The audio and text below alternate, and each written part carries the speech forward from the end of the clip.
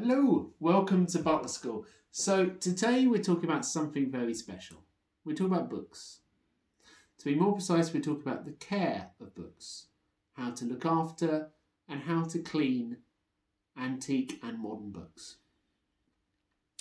So it's actually very simple. Your day-to-day care of books is very, very simple. First, I'm going to start with some things like when you're placing books into your bookcase, try not to jam them in so tight.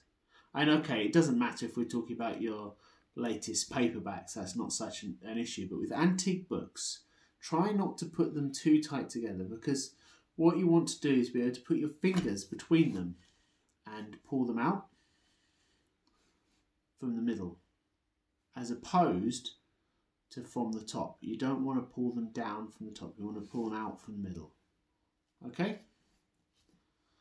Obviously these ones aren't in the bookcase, they're balanced on a table, so I have to be a bit careful so they don't all fall over. Because if you do pull them from the top, what happens, and it's very, very common in books, it breaks the headband. So you'll see there, the actual headband of the book has been broken, and that's where people have pulled it from the top. And you'll see that a lot with books. And here with this dust cover, this has been caused by the same thing. It's where it's been pulled from the top. But first of all, let's just have a look at your sort of daily cleaning routine for your books. So if I just remove one of these books from the middle. Now, they tend to be very heavy.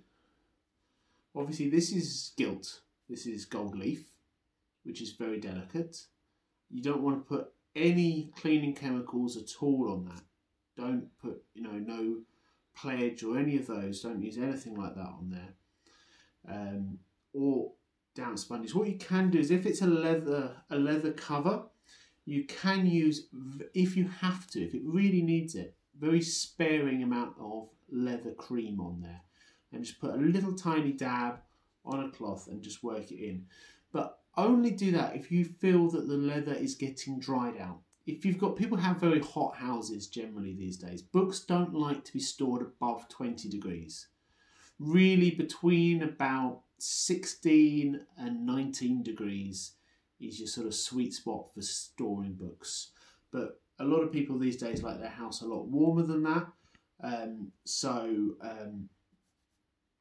If it is warm, the leather tends to dry out, the pages tend to dry out as well, and you'll find they can actually become very fragile and break very easily.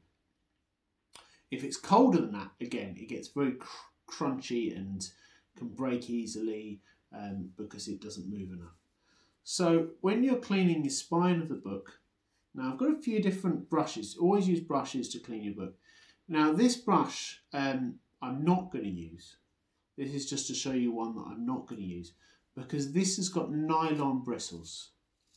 Now nylon is a lot stronger than the actual book itself.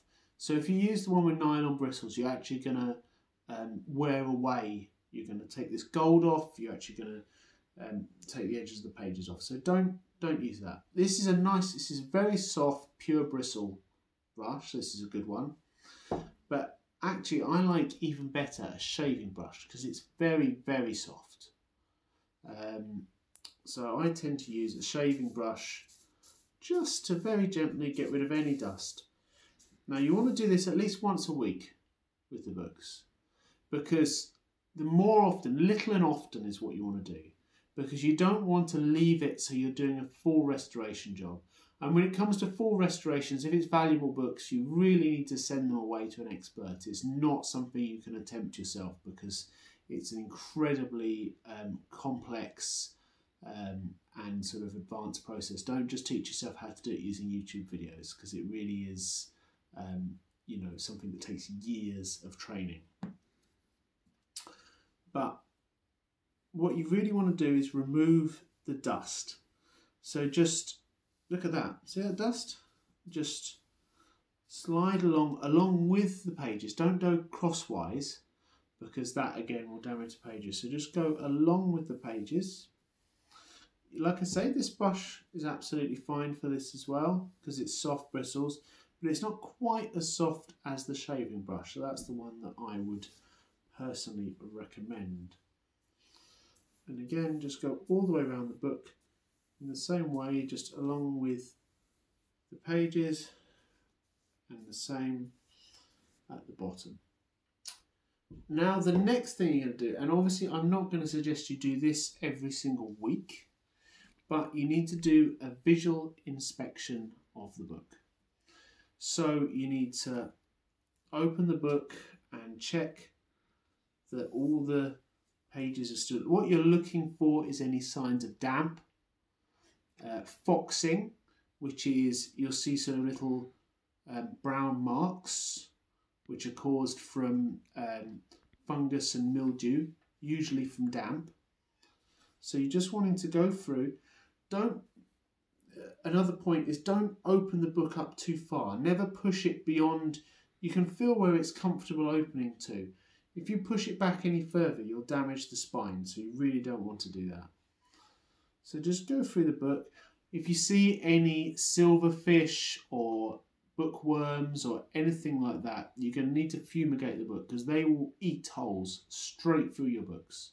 So there's a lot of different chemical fumigation things you can buy. There's good instructions on the chemicals, but basically you need to put them into some sort of, maybe like a big plastic tub or similar with one of these little fumigation pellets, and they'll kill any insects which are going to eat your books. Because the last thing you want to do is get halfway through a book and find out that the finale's been eaten.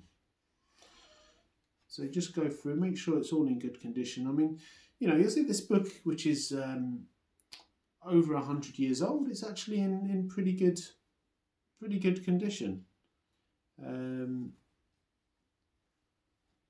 Just go through like that. I'm not going to make you watch me go through every page of the book, don't worry, but you get the idea. Just do that, just do a visual inspection, because if you leave it too long and it sits on the shelf for years and you haven't looked at it, then by the time you do open it, you might find that there's a serious amount of work that needs doing.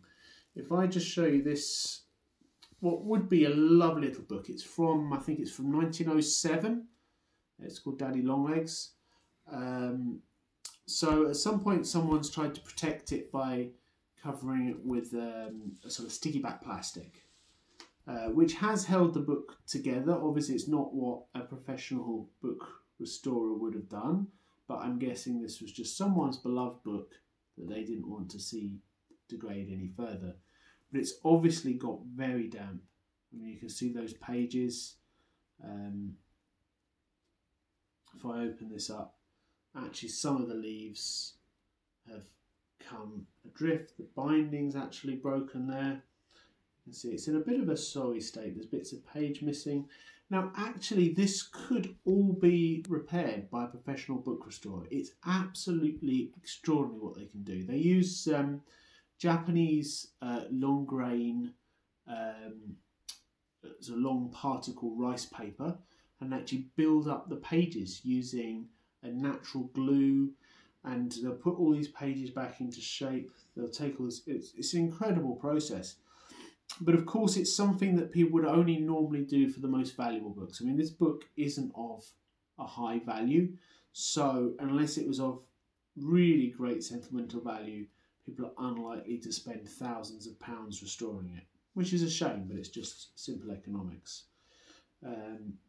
But anyway, this is what you don't want your book to end up like. And if it gets damp, if it's unloved, that's what could very easily happen.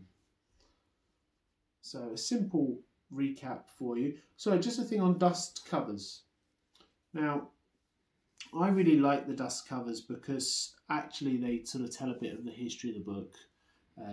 You know, I mean, obviously, like, you know, you've got your more showpiece books like this that don't have these removable dust covers, but you know, it's just, especially on these little sort of biographies like this, it's just quite a nice little thing. When obviously the actual book is being protected by the dust cover, and that one's been, you know, been on there since 1907, so it's doing a good job.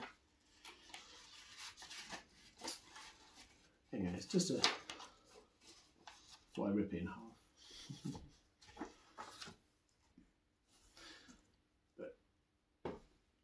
So just as a recap, just a gentle dust with a soft natural fibre, and this is badger hair, just natural fibres just to dust off. You can actually, I have got one, but it's not here, it's at the office. I have got a special book brush which you can buy. It's not necessary. I got one for the Butler School because it looks quite cool, but to be honest, this does the job just as well. Okay, well, I hope that was useful. If you've got any questions about books or anything else, or if there's any topics that you'd really like me to cover in the Butler School, any specific things you'd like to know how to clean, how to look after, please just pop it in the comments. I always read all the comments, so I'll get back to you and see what I can do, see if I can put one together just for you. Okay, well, thank you very much. It's been a pleasure. Please do subscribe, watch my other videos. Thank you very much. Bye-bye.